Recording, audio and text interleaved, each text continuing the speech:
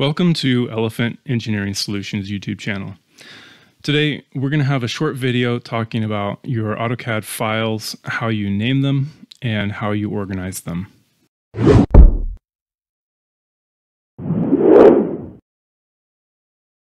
If you work in a team environment, it's critical that everybody on the team uses the same system for storing and naming AutoCAD files. The drawing folder is where you save all of your CAD work. And in that drawing folder, we have 5 subfolders. We have the base folder, the plan folder, the exhibit folder, the draft folder, and the backup folder. And I'll get into each one of these folders and what they contain. The base drawings are your underlying CAD files that represent existing and proposed line work. If we go into this base folder, you have the site drawing, the utility drawing, surfaces, pipe networks, and a base drawing for your alignments. The naming format for these drawings is pretty simple. This represents the job number. It's important to put the job number in front of the file in case one of these files accidentally gets moved into a different folder. And then the second field is just a simple description of what the file is. Now let's talk about the practice of using this folder. The base folder should only contain the most current version of a particular drawing. Now, the reason I say this is many times you'll be working on a project and you're saving drafts. You're working on preliminary concepts, you're working on draft versions, maybe you wanna do a save as and monkey around with the design a little bit.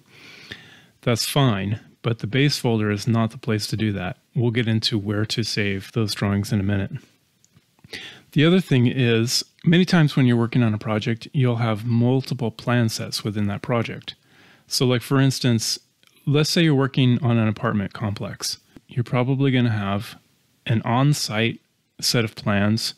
What you would do in that situation is you would make a folder within the base folder. You'd make another subfolder. And we can call it something like on-site plans, okay?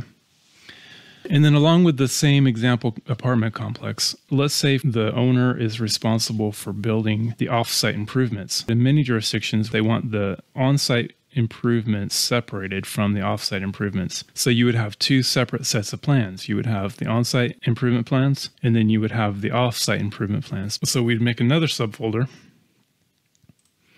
and we call these the off-site plans. Now, in my practice, I have 2 separate base files for the on-site plans and the off-site plans.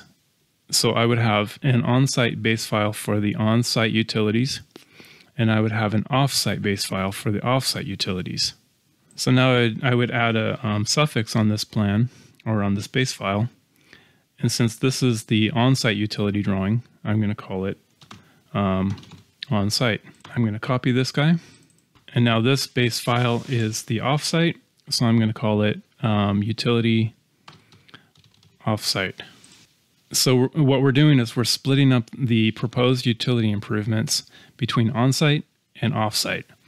And you want to be really careful when you're working in these base files that you don't have any overlap between the 2 scopes. So like you don't want off-site utilities bleeding into the on-site utilities. Okay, let's go into the plan folder. The plan drawings are your drawings that contain your sheet borders, your sheet notes, and all of the annotations for your design. So you would take your base drawings, X-reference them into the plan drawings, and you would basically use the plan drawings to annotate, label, and you will print from the plan drawing. So let's get into this folder real quick. You can see in this example, we have a cover sheet, notes, topo, demo, site, grade, storm, water and sewer, erosion control, and details. The naming format for these plan sheets is you put the job number first, because as mentioned earlier, if one of these gets inadvertently moved, you want to be able to find it. And then the second field, it's a number indicating the position of that plan sheet in your plan set.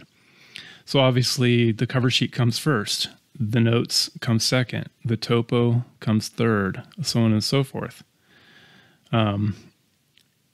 For me, this is just a nice way to organize your drawings so you can find what you're looking for more easily. And then the third field is just a simple description of what the plan is. The plan folder should only contain the most current version of that drawing. And also, if you're working on a project that has multiple plan sets, create subfolders within the plan folder corresponding with each plan set. Let's go into the exhibit folder. What I consider to be an exhibit is something that is presentation level, like you're going to put your border on it. It's something that you're going to give to a governing agency or a client for a presentation, but it is not going to make its way into the construction drawings. So for each exhibit, I would recommend that you make a separate folder. The name format on these folders is the entity to whom you are sending the exhibit, the entity that is reviewing the exhibit, and then followed up by a short description of what the exhibit entails. So if we go into the example of this, the city fire department exhibit, the first field is the job number, and then a simple description of what it is that I'm trying to show. As I go through iterations on these exhibits, I do a save as of the exhibit, and then I put a date on the end. I know that the drawing file that does not have the date is the most current. Okay, let's go to the next folder, which is the draft. Now, you remember earlier when I was talking about the base folder and the plan folder, how those folders only contain the most current version of a particular drawing? Many times as you're iterating through a design, you might want to explore a particular option, but you don't necessarily want to commit to it. So what you would do, you would take your base file, do a save as into the draft folder, and you would have liberty to explore different options, different design ideas, and you can erase stuff as you want, you can add stuff as you want, and you're not going to have to, you're not going to have to commit to it. So let's look at some examples. Let's say you have a project and you have on that project, you have road A. You want to explore some different options for the alignment of road A. So, you take the site plan and you do a save as into the draft folder, and you can start playing around with the alignment. So what I recommend is when you're going to explore an option, you make a separate subfolder within the draft folder and just name the folder something that reflects the nature of that design option. Okay, and finally, the last folder is what I'm calling the backup folder. The backup folder is going to be basically an archive of your design process. So at various milestones through the creation of the construction set, you want to take a wholesale copy of your entire drawing folder and save it in the backup folder. Okay, so let's look at the backup folder here. What I recommend for the backup is every time you're going to do a backup, create a new folder and put the date in the beginning so that these folders will line up chronologically. And then in the second field, put a brief description of the milestone associated with that backup. So like for instance, if we go into this 50% progress set, you can see I've copied the base folder and I've copied the plan folder. It only takes 10 seconds to do, but if you do it regularly, when you do have some sort of an error, it's going to save your bacon big time.